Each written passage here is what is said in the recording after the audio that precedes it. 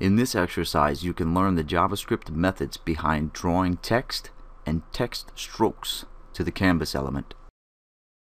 The first thing I'm going to do is add a couple of comments. That way we can all see the parameters that the fill text method and the stroke text method intake. So the first parameter they take in is a text, whatever string of text is to be displayed.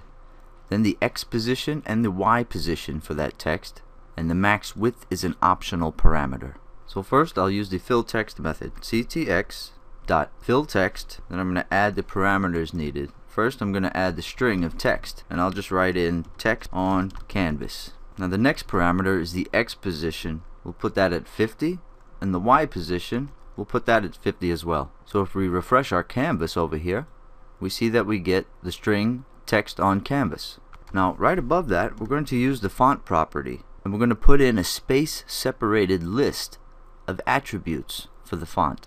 So I'm going to add the space separated list of attributes that I want. I want it to be italicized, bold, then I want 56 pixels for the size of the text, and I want it to have the Arial font family, and if Arial's not available, it'll fall back to sans serif. So if I refresh my canvas now, I get all the attributes that I want applied to that font.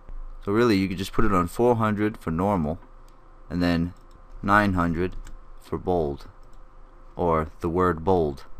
If I change the size, if I put this at 30 pixels, and if you don't want the text italicized, you can just remove the italic and it's normal. But I'll just leave that in place so you guys can reference it. Now I'm going to add a fill style, which we learned about in previous exercises, and this is an orange color.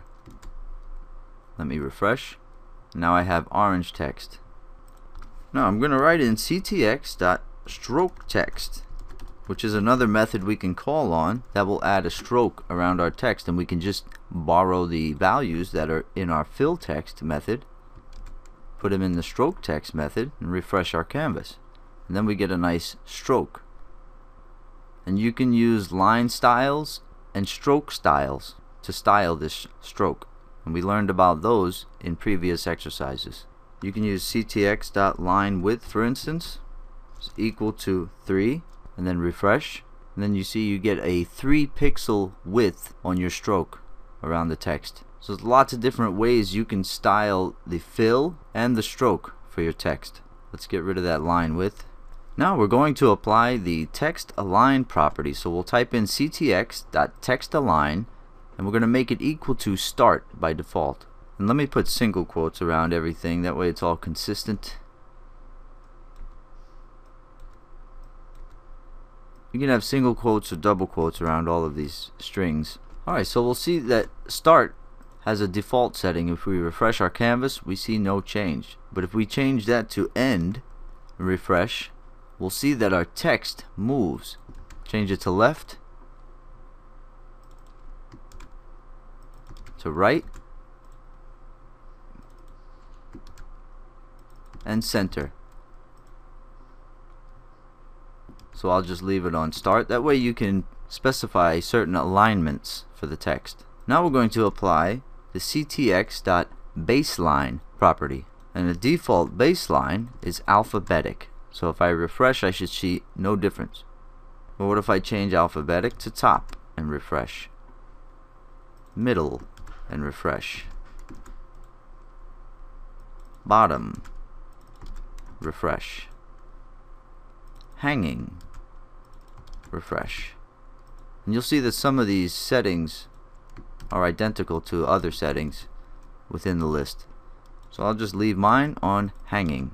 Now if you wanted it to be where the stroke or maybe another line of text had these properties applied to it, or the styles, you can just take your fill text, Control X, and put it above those, and then that way your stroke will be the only thing affected by those properties. So let's refresh, and you'll see that the stroke has taken on these properties, the align and the baseline properties, but the fill of the text has not. That's because we drew the fill text in, and then we assign those properties, and then we draw the stroke. And that's pretty much everything there is to know about drawing text on the canvas. Now of course you can animate that text, but animation techniques are something we're going to cover in later exercises. We got to get through all the basics first. Now if you want to add the optional max width, you can put this at something like 200.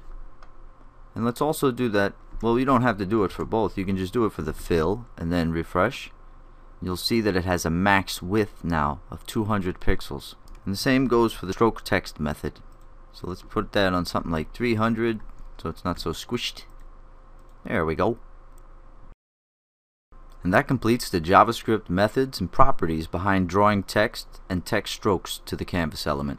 In the next exercise, we'll cover shadows.